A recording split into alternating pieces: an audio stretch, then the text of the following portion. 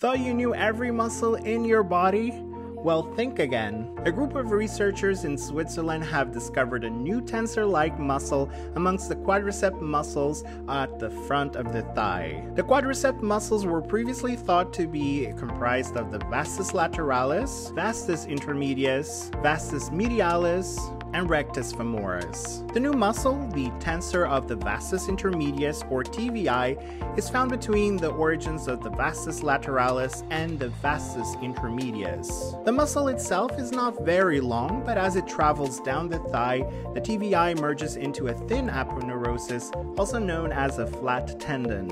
From here, it joins the quadriceps muscles to form the quadriceps tendon before it inserts on the medial aspect of the patella. The researchers examined 26 cadaveric lower limbs. They traced all muscle components from origin to insertion and found the tensor of the vastus intermedius in all dissections. Researchers suggest that since this part of the leg is a rare area for surgical procedures, surgeons are previously unlikely to have studied it in extreme detail.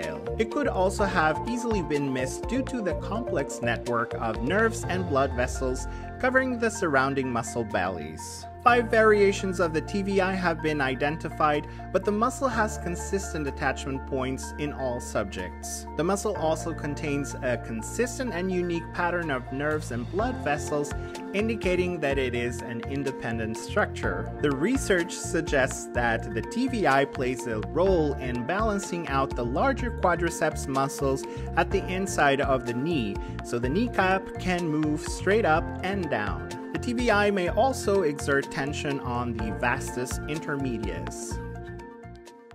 Don't let your learning stop there. Visit kenhub.com, where you can read interesting articles, test your knowledge with challenging quizzes, explore our atlas with beautiful anatomical images, or watch more video tutorials like this one. Yes, you'll find everything you need to master anatomy in no time. Go on, click the button. You know you want to.